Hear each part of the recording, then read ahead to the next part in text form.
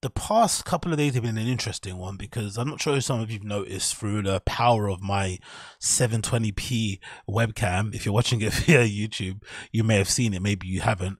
But I've definitely been taking up more of my skin. Well, I've been taking my skincare a lot more seriously in these last couple of days or last couple of weeks actually.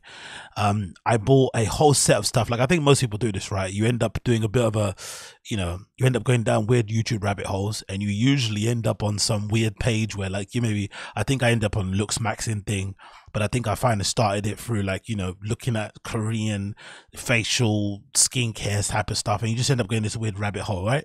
To the point where you start maybe end up to the looks maxing thing. So I ended up doing that, and then one late night I ended up buying a lot of stuff for my skincare routine on Amazon. But like a guy, I just bought it and then put it in my cupboard and never looked at it again.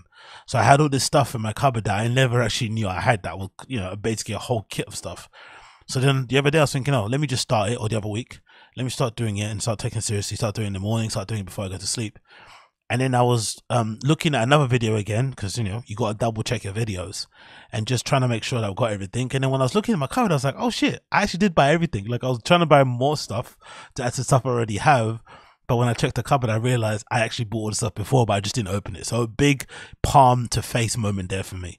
But I did end up doing it for a few weeks. It's been a bit spotty, so there's been a couple of days I missed it, but I've been somewhat consistent with it over the last couple of weeks. And I have to be honest, like, you can't really see via the flipping camera probably because the quality isn't the greatest. I'm trying my best with the lighting and shit, and obviously I'll upgrade it sooner rather than later when I start putting more money into stuff. But so far, if you can look at the flipping cam, my skin's actually looking pretty good. Like, don't get me wrong, it's never looked crazy bad, but it definitely has helped it. Like, I don't think I think I was one of those people, like, because I just naturally have, just because of the luck of my fucking genetics and my parents, God bless them for giving birth to me, because I just, ended up with good skin. It's not really nothing that I kind of chose, but then I just took it for granted. So I thought, you know what, instead of taking it for granted, why not just, take care of the thing that you have that most people would kind of die for, which is, generally decent enough skin. Even though I had flipping eczema when I was younger and stuff, it hasn't really affected me too much in my older age. So I've been using it and doing the skincare quite regularly. And I have to be honest, like, it's not too bad. I understand people do it now. Apart from the obvious vanity of it, right? And you end up kind of looking a bit better. Your skincare, your face looks, you have that kind of glassy effect on your face, sometimes shiny, and you just look more youthful and whatever it may be. Apart from all that, one thing that I've noticed that's really cool about it is just the somewhat weird mental health clarity calming side of things. This routine that you do in the morning, in the evenings, and it kind of reminds me of running, or it kind of reminds me of going to the gym. You might not want to go in the mornings or in the evenings, but then you end up, obviously trying to, just clenching your teeth and going anyway. And then the warm up maybe is a bit hard. You're a bit tight. You're a bit, tired. But as soon as you get into the workout, 10 minutes later, you're really happy that you made the decision to go. And I think the same thing happens with my kind of skincare routine. I'm like, oh, here we go again. Cleanser, exfoliator, toner, serum, moisturizer, sunscreen, all this, whatever, right?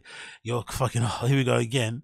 But when you end up doing it, you're like, oh man, I'm so happy I did do it. Like, you take, again, I know for myself anyway, I don't really pamper myself much. I just kind of get on with things. I'm just a typical man in that regard.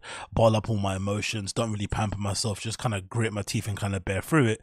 So having an opportunity to sort of like pamper myself and treat myself like a fucking quote unquote princess is actually quite nice. I get it. I completely get why ladies out there kind of love these moments where they can just unwind at home, put a whole face mask on and just do nothing. I mean, scented candles. Imagine if I went the whole way.